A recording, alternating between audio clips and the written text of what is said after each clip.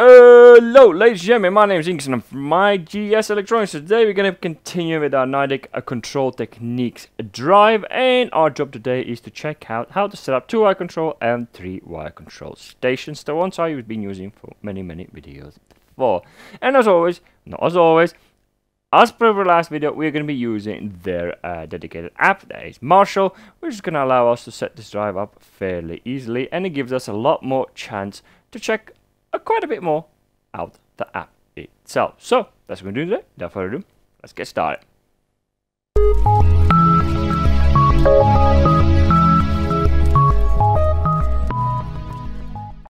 Alright, the first station we are going to be starting up is going to be our 2-wire control station, which looks more or less like so. We're going to have a run forwards, run reverse, jog, and potentiometer. Potentiometer is range between 1 and 10 kilo ohms, whatever potentiometer you get in between will do.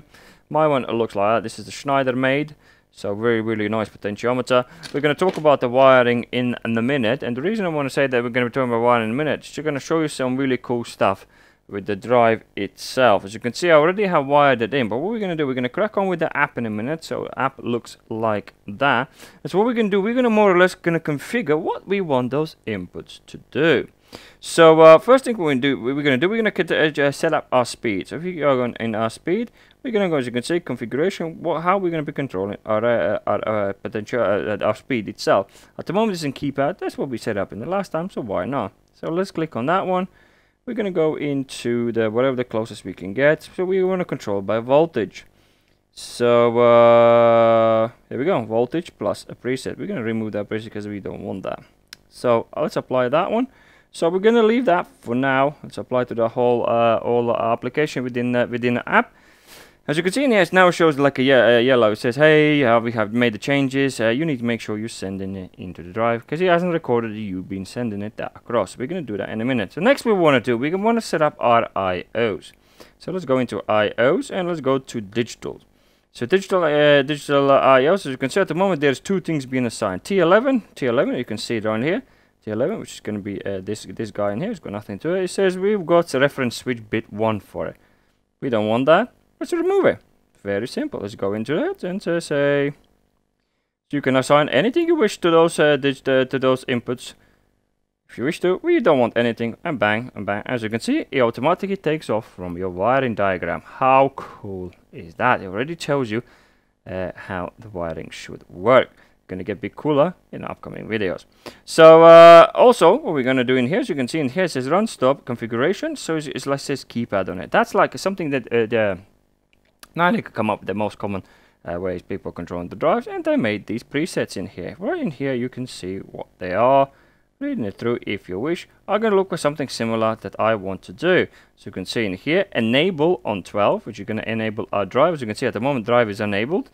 The reason, because our e-stop is on. I can talk about wiring in a minute. So I'm going to choose this option because that's the closest what I'm trying to achieve. So run forwards T13, run reverse T14. That's good for me. Let's apply. So by clicking OK, let's go back. Let's apply to that one. If you go down a little bit more, right in here, see there's a wiring diagram. So hopefully you guys can see it. By clicking in here, what Nidec Control Techniques has done is, as you can see now, it tells you what you have set up already. As you can see, there's my potentiometer. It's been set up right there, and this is how you need to wire it: 0 with +10, and where is a reference 1 selection. So pretty cool is, why not? So, but as you can see, I don't have a jog button. No problem, we can fix that one.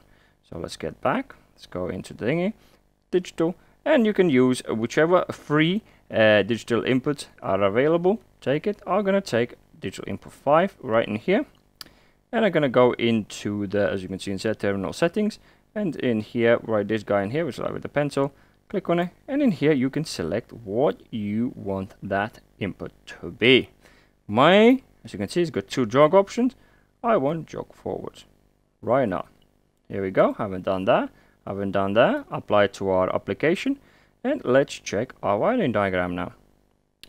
So you can see wiring diagram in here says 12 is hardware enable, run forward, run reverse, and jog. Potentiometer, here we go. Now just follow this wiring diagram. wiring diagram and wire in your switches. How about that? So one last thing is left, so let's click on that little green button down there and write to the drive. So now let's write to the drive. There we go. Now everything is being transferred into the drive, and that's it. You have set up your 2-wire control station. How about that? How cool is that? And here, if you have any problems, you can obviously go in for diagnostics, and I'll see if I can generate later on videos some form of errors. There's error logs in there, differences, and manual guides and manuals. If you want to click on it, it takes you straight to the website. We're not going to do that. Where are we? There we are. So and there's also, it gives you options for troubleshooting. We're going to be checking some of those things out maybe in the future. But as you can see, there's all sorts of ideas and things like how it can help you out. And there's more, as you can see. If you want to go into parameters and do your parameters yourself, just click on parameters, and there we go. There's a favorites. There's a whole entire menu, and there's also functions as well in there if you want to go a bit more deeper. But here we go. So how about all this? As you can see, there's all lot in there. We're just not going to drag our time in there. We are just setting up our 2-wire control. App is full of everything you are going to need. So how about now? Let's have a look at the wiring itself from the station. So here we are. So as you can see, my potentiometer, we have got 1, 2, and 3. So they're both coming in here, 1, 2, and 3, as we've seen by for wiring diagram. So the switches, let's just stand right next to it. Right, hopefully you can see exactly what's going on. I have my number 1 cable, which is my terminal 9, coming to my E-stub, going via my E-stub and going to my enable. So because my enable, because my E-stub is not, if the E-stub is not pushed, drive will be able to run. But if the E-stub is not pushed, it is pushed, drive will not go. If you click on there, as you can see, it will change from inhibit to ready, inhibit to ready. Yeah, all about that. So after that, it's quite straightforward. The power comes through the E-stub, goes to all the switches, and all the switches needs to do after that, as we've seen in the diagram just a second ago, just need to send signals back according to what switch is doing what, back to this block in here. Simple. We didn't shoot any relays up and things like that. At the moment we don't need it, but again, hopefully you're already getting the gist how this works. So let me put the cover on and see how that works. Here we are. So there's our motor, there's our station. So let's check it out. Ooh, the motor is gonna motor stands on there, so you can see some of it. And there's my station. Run forward. There we go. Our potentiometer, quite straightforward. Everything we just set up works perfectly well. You put those switches on, it turns them, they basically lock each other out. Just remote, and they'll go into reverse. Hopefully you can see. I know the screen is not great, but it is what it is. Also, here we go. We got our jog, which is at the moment on 5 Hz. Show you something else cool about app. What I love. Let's say, let's just get into app and let's get out. So I want to change the jog. Okay, so we go into parameters. Right in the parameters, as you can see, I got my favorites in here. I can put everything that I want to quickly access and do things with. So I want to put jog on my favorites. Why? Quite simple. Go through all the parameters. Find your jog. Should be some. There we go. Jog frequency. Click. Oop. Go back out. Click a little star down here. And now, if you go into favorites, it's going to be in our favorites. Cool, right? So let's change that one to about 10. Let's apply it to our project. Do that, and let's write it to the drive. So I want to do it this way so we can synchronize at the same time. Come on. There we go. So that's been written to the drive. We are synced. Also, you have a little like window in here. So if you click on it, it can tell you the about syncing, drive security, serial number checks, warranties, and all this a bit of a data about the drive itself if you want to check it out. So for this, so this station done, how about we jump on to 3-wire control? So as for the 3-wire control, I already have pre-wired everything. So at the station, my station is going to look like that. It's just stop, start, select the switch to change into reverse if you wish to, and speed control. Wiring part, we will have 2 normally close contacts in here, and we'll have 2 normally open contacts. There's several ways to achieve this. We're gonna quickly have a look at some of them. So when it comes down to me, so this is how I have chosen. I have chosen a run stop configuration.